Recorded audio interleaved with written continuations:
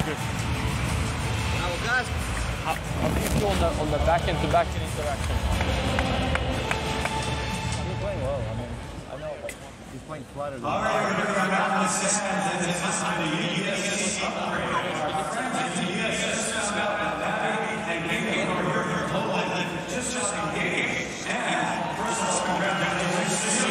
Pressure to his forehand because with the grip, he's gonna lift it, and then you can go with your game again on that. Maybe try on his service game. But you're doing excellent, man. Excellent hitting. So sometimes if you can, the first ball go to a forehand.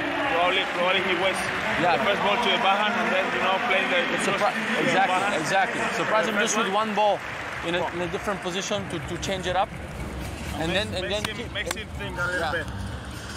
And then keep going with the way you're hitting the ball. You're hitting it great hitting, great movement. Very good. So good to hear them up off the bench. Dimitrov seems to be the leader on Team Europe so far. Alcaraz chirping in there as well. Good. Let's go, buddy. Come on. It's such a unique event, isn't it? But there's a lot to deal with if you're a player. It's incredibly fascinating to get this kind of coaching